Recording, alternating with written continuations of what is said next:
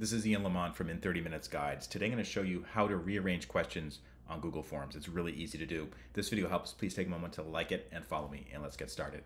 So on this particular form, I have a whole bunch of questions, and what I want to do is I just want to take the second question, how would you prefer to read content, and make that the first question. And you don't have to delete anything and then re-enter the text to set up a new question above where the first one was.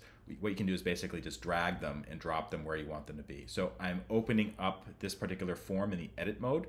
And what I'm going to do is when you hover over each one of the questions, you'll see that there's like a little 6 dots next to each other, and then your mouse turns into like a arrow type of pointer.